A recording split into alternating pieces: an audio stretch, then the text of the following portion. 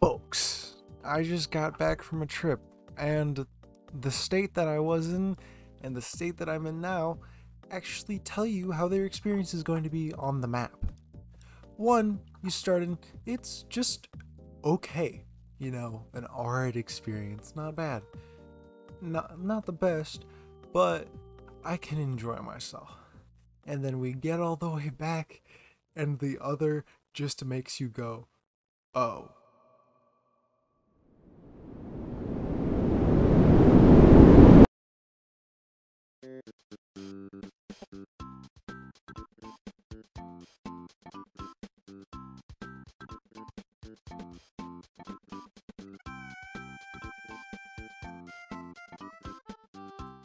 I can only name one kind of like thing about Ohio, and that's the fact that it has like an 11.69 million population, which I mean, kind of cool. That's the 6 number.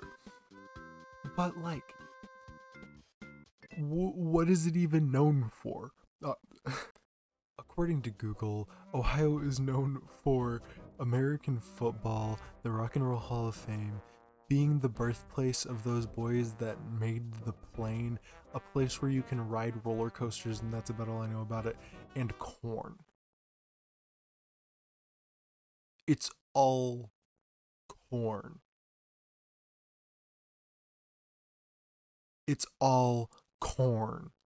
I don't have anything particularly binding myself to this state other than the fact that it just won't let its grubby little hands off of me, and I can't escape from its clutches.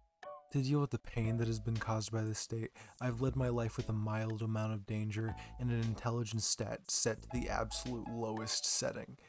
And when I say I've lived my life this way, I mean I've lived the entirety of my life this way. When I was just a wee little lad, I took a little cheese block because I just wanted a bit of cheese, I was a little cheese fiend. And my big ol' brain decided to grab a steak knife. And as I am cutting away at the block of cheese with a steak knife, I'm not looking directly at it, and I chop off the bit of my finger down to the bone, and losing part of my nail. And because I was a literal child and didn't know how to use a medkit, I meandered my way along to a neighbor's house that I knew and had them fix it up. Just a quick knock on their door, and then was like, hey, my finger looks terrible. Yeah, mind helping me out with that? I'm a child. Though, I mean, it is kind of hard to live life that way as I do grow up, regrettably. So, as I've gotten older, my shenanigans have gotten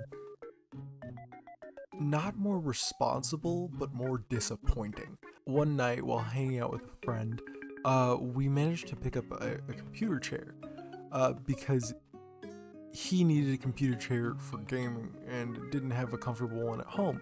So we picked that up off the side of the road. It looked pretty good, and to be honest, it was pretty good. But we went to the skate park. Once we got to the skate park, my friend decided to ride his new computer chair down a ramp, and was perfectly fine.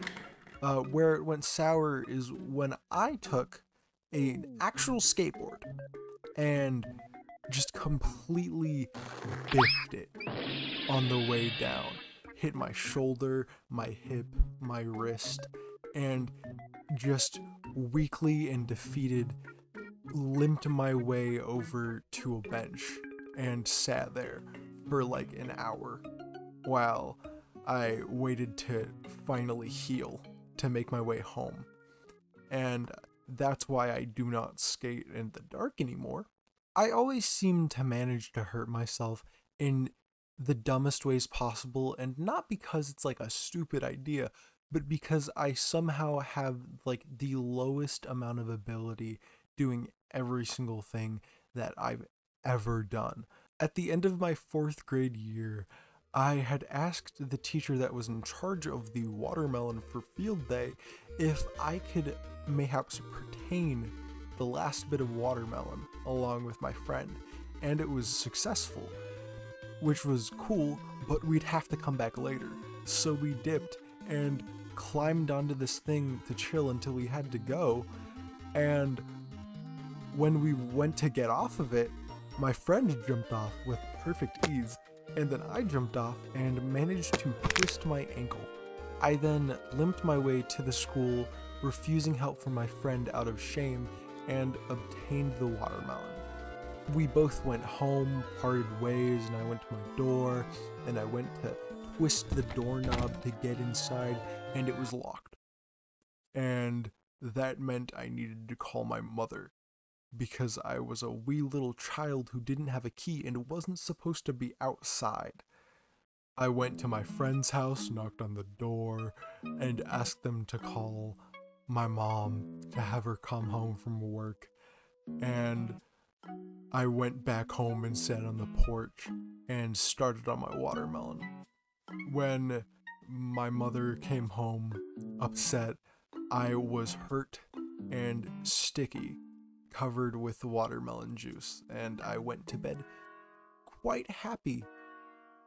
And they are correct when they say ignorance is bliss, because my tiny little pea brain really didn't think that day much over. There wasn't really any point in me telling you these stories, but I suppose the moral lesson that I can provide to you is please just don't live in Ohio. And with that, I hope you have a nice day.